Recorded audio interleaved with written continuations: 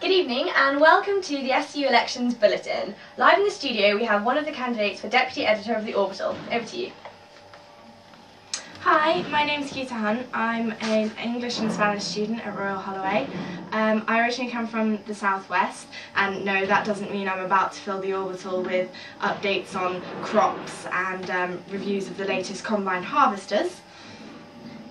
Well, that's excellent news, although, crops are cool.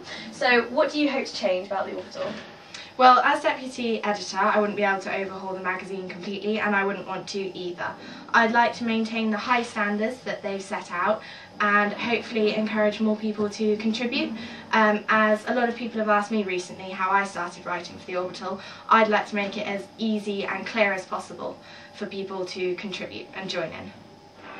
There we have it. The message is clear. Polls are open from Wednesday the 4th to Tuesday the 10th. So you have 5 days to get yourself to the SU and vote for Keta as Deputy Editor of The Orbital.